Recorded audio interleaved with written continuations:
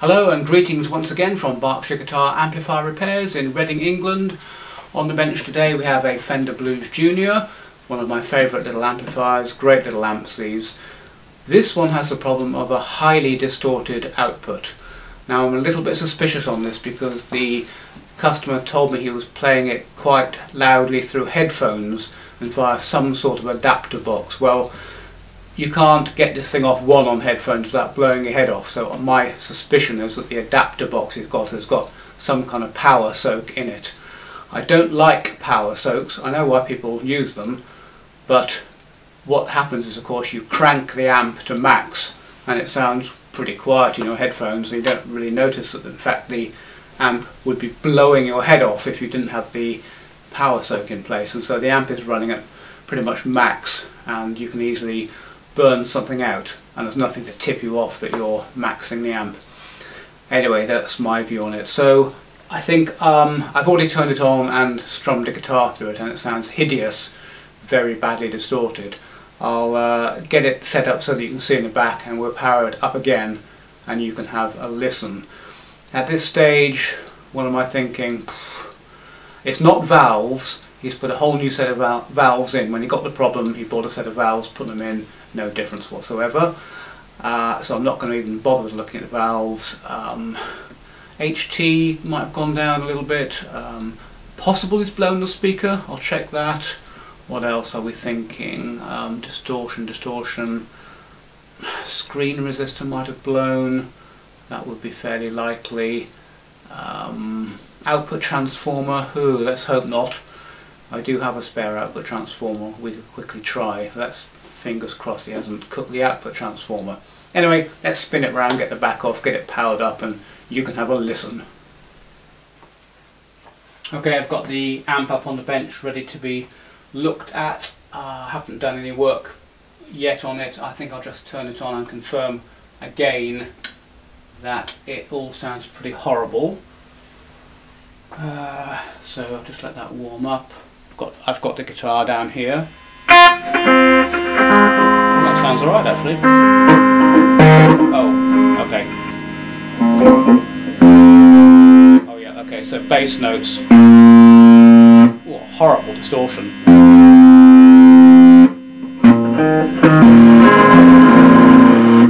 Okay, that sounds really nasty. I don't think it's a speaker, but why don't I just plug in my house speaker? I suppose it could have blown the speaker. Let's have a go. Right, there's my house speaker. Definitely not. That's still horrendous. Okay, so it's not the speaker. It's not the valves because he told me he put a new set of valves in when he got this problem and it made no difference whatsoever. So we don't need to go valve hunting.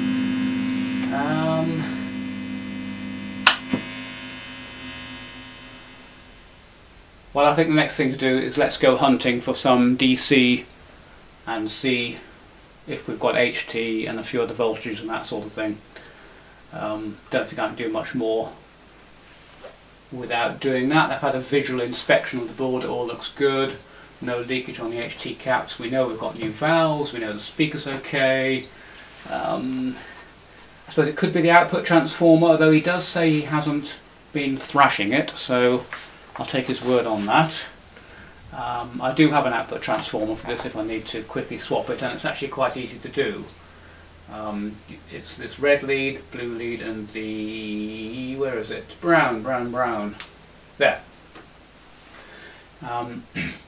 In fact, now that I think about it and point to those leads, one thing we can do very quickly is to measure roughly what current is going through the two valves. I'm going to show you a way of doing that, but obviously I'm having to trust you that you know what you're doing. You have to be very careful. There's HT on these three leads. The red, that's the centre tap of the primary of the output transformer, and that goes to HT, and these two feed the anodes of each of the valves, and they're pretty much at HT. However, because the output transformer secondary is roughly 100 ohms, you can quick and dirty measure the voltage between HT, DC voltage between HT and brown and HT and blue, and if it was say 2.5 volts, that's 25 milliamps, so you can get a rough fix on what's happening in the current on the valves. Right, so I'll turn it on, let it warm up a bit, shouldn't take long. There we go. Now remember, you've got HT on these, so you can't be touching these. So I'm going to go on there and there. Okay, we've got 3 volts there, which I'm not unhappy with. That's about roughly 30 milliamps, and on this one, whoa, what's happening? Whoa, what on earth is happening there?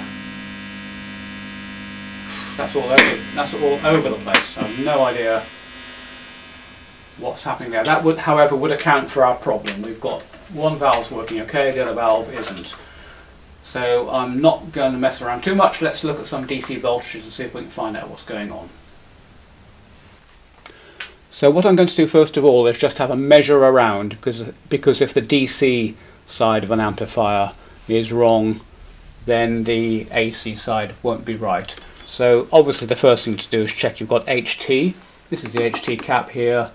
So we'll turn it on. We've got 750 volt scale here. And what have we got? We've got, there's a positive 370, that's okay. Happy with that. Let's check these 3. I've checked for leakage, they look okay. 344, 293, stepping down in voltage, just as we'd expect for the preamp side, 262. So HT is okay. I'm just going to turn off.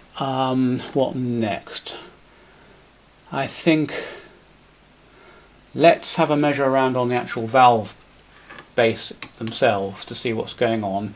I'm particularly interested in pins, I think 7 is the anode on this, let me remember, yes, 7 is the anode on an EL84, and the screen voltage, which is pin 9 on this, yes, pin 9.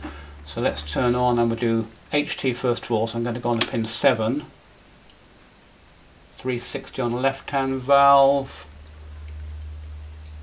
353 on the right hand valve, that's okay. Let me just feel how, that's quite cool, that valve. Ooh, okay, ooh, right, this left hand valve is a lot hotter than the right hand one. I can almost grab that right hand one, in fact I can, and I most definitely cannot grab that left hand one. Could be my eyes, but also the printing on that looks a little bit darker than that, implying that's been running a little bit hotter. Let's turn it on a second. I've got a little infrared thermometer. Where is it? Here. Ah, yes, here it is. Interesting, fun little device. Little infrared thermometer. Doesn't cost very much on eBay, and it allows me to check the temperature of the 2 valves. So the right hand one is obviously warming up. It's quite cold at the moment. 97. Left hand one, oh, 140. Look, there's something wrong here. So I'll turn off again. That left hand valve is running much hotter than the right hand. Okay, that means it's taking more current than the right hand one. What were we doing? Oh yes, I know. Let me now check the screen voltages, which is pin 7, pin 9, I beg your pardon, on an EL84. So I'm going to turn on. The left hand one is 353, that's okay. The right hand one, aha, interesting, 93 volts, look, compared with 322. Alright, turn off again. That would explain why this right hand valve is running on the cool side and this left hand one's too hot to touch. That being normal, these valves run very hot, this one's running very cool. Okay, so obviously a standard favourite is the screen resistor. So I'm going to turn the camera off whilst I remind myself where the screen resistors are on a Blues Junior, and I will rejoin you then. Okay, back again. I had a quick look at the circuit, and the 2 screen resistors are 100 ohms each, and it's this one here, R35 I think, and 36. So 100 ohm, 100 ohm. They look okay. Can't see anything wrong with them. Are not obviously burned out. Alright, well, let's check their value. We'll go to resistance. 2K should be right. And here's the first one. 98 ohms, that's alright. Oh well, this one. Hello? Hello, hello. Oh, interesting. Make sure I'm on properly. I've fooled myself a few times in the past. Oh, well, this is looking good news. That R35 100 ohm resistor is open circuit. You wouldn't know it to look at it. It looks absolutely perfect. Let me see if I can zoom in a touch more for you. Put my little pointer there. Oh yes, get quite a good... Is it going to focus for me? There we go. Just behind that blue wire, which I'll just bend out of the way a bit for you. It's this one here, and it looks absolutely perfect, yet it's open circuit. Right, well, that's actually quite good news, because we can just tack another resistor across there.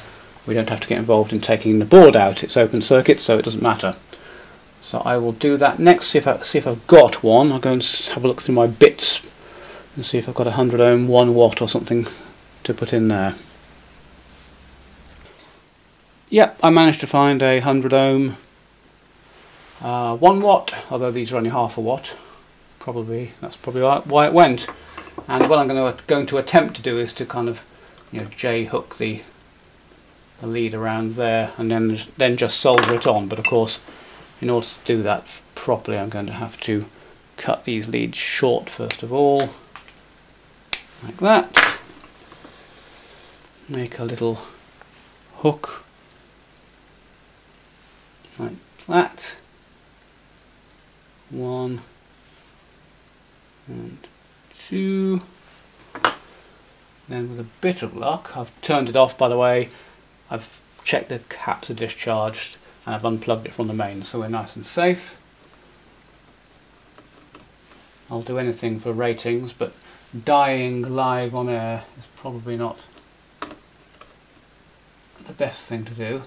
See, that hooks around there very nicely. That makes quite a nice, neat little job without too much drama.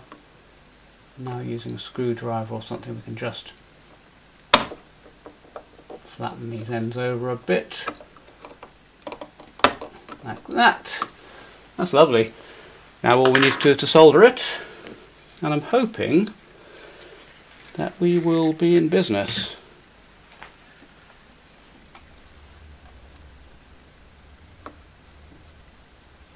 One,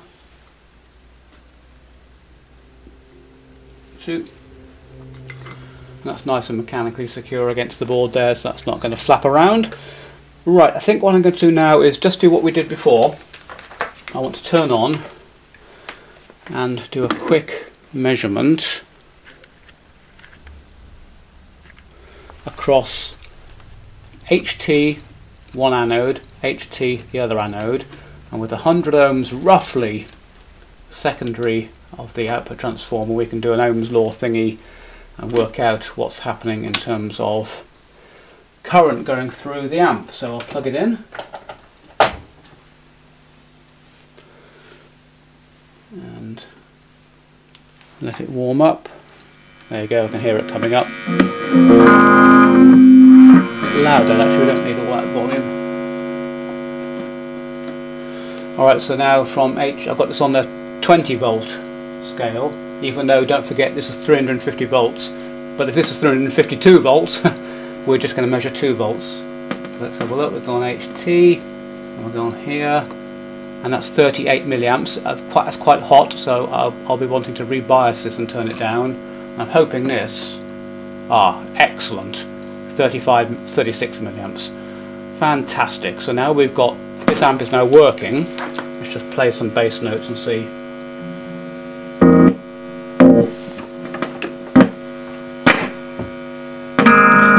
Like the jack had come out the guitar.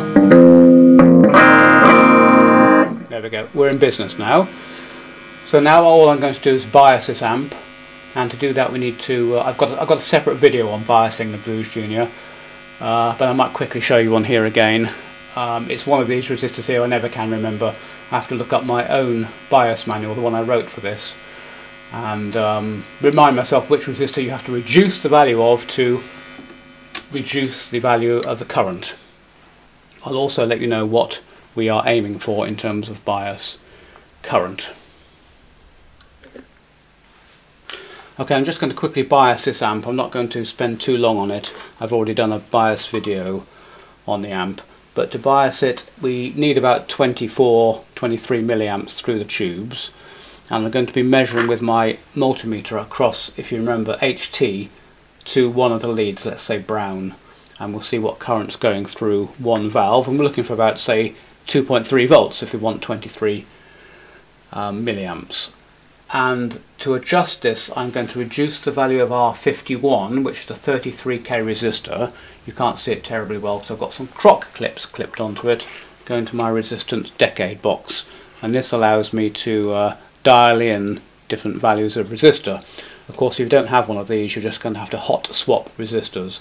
And we need to reduce the value of R51, the 33k resistor, and so I'm going to be putting a resistor in parallel with it. We'll start off with, I don't know, 180k or something and see what that does. And then we can just reduce the value on the resistance decade box until we get about 23 milliamps. So I'll turn on the amp and see what it does. I'm going to now measure from the HT to the brown lead. So that's from this red lead here to the brown, and we've got our 32 milliamps or 3.2 volts, which is too high. So I'm just going to reduce the value of this resistor to, say, 180k. Wrong way. See what that does. So that should have come down.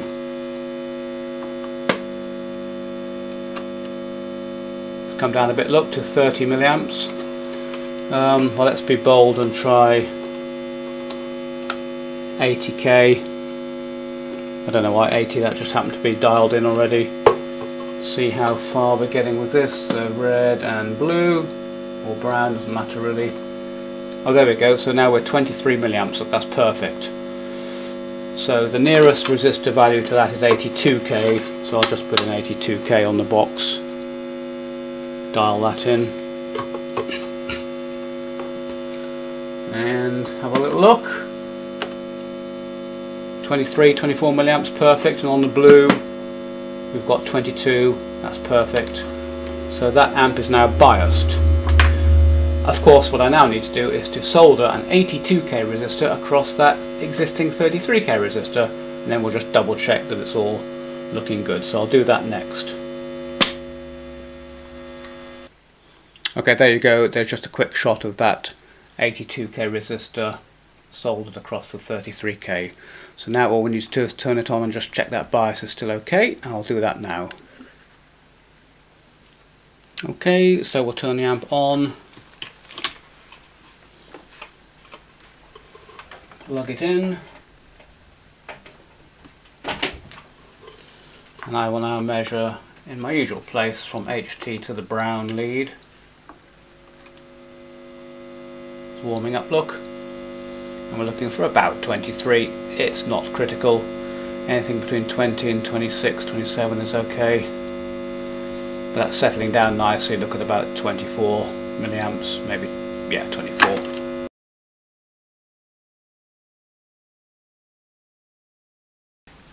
Okay, well there we go. It did turn out to be a screen resistor in the end, although it didn't look cooked. It looked absolutely perfect to me. Just open circuit. I think half a watt's a bit skinny in that position. I would have put a 1 watt resistor in the screen there. Oh well.